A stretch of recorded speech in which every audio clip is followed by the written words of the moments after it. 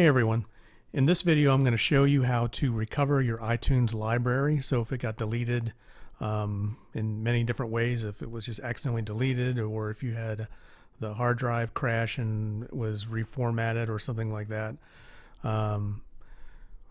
then as long as the drive is accessible, whether it's an external drive or an internal drive, as long as the drive isn't completely broken, and it is accessible, those files may be available for recovery.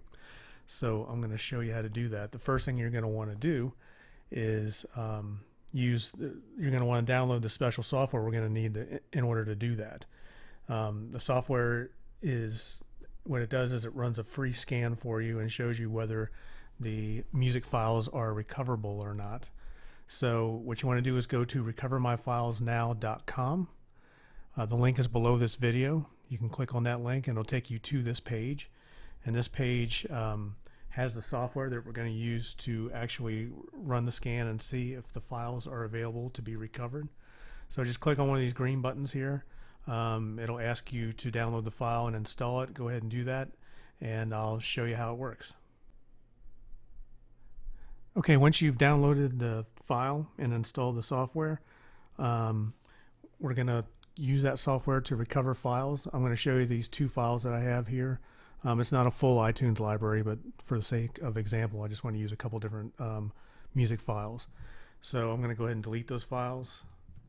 If you do a shift delete, it deletes the files permanently.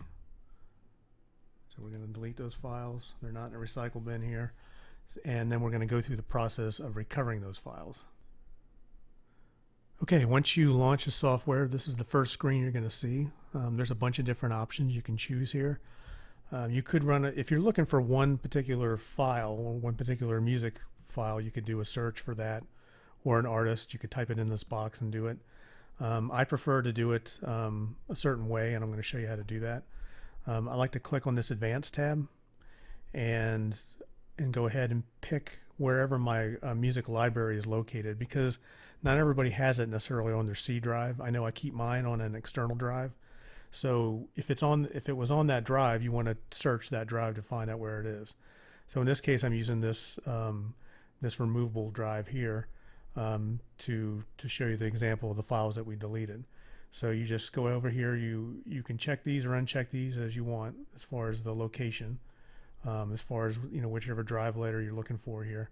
So in this case, I'm gonna select this drive and just press the Start Scan button, and you'll see it starts recovering files pretty quickly.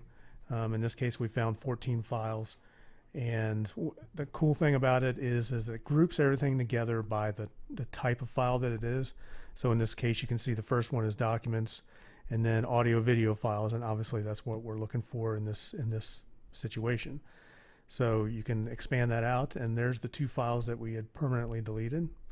And it's as simple as just selecting the files that you want to recover. If you're doing the entire library, you might want to just consider doing just all the audio video files, and you can recover those. I'm going to cancel the scan so we can get to the recover point. So if we want to recover these files, it's as simple as selecting what we want, and you can set up a file recovery location here at the bottom. I have mine set to load in onto my desktop here. You see this folder on the right. So you select the folder, the files that you want to recover. You press the recover button, and there they are, fully recovered for you to put wherever you want to put them. And keep in mind that again, when you download the software, it is a free scan, and the most important thing is to make sure you do it as quickly as possible, because the longer you wait, the more of those files can be overwritten, and you're going to start losing your music. But run the free scan, make sure the files are recoverable, and if you decide to recover, you can decide to go ahead and activate the license for the software. I believe it's like $40, which is not much compared to all the other software products that I've looked at in the past, but it does a great job, and you will get your files back as long as you can see them on the free scan.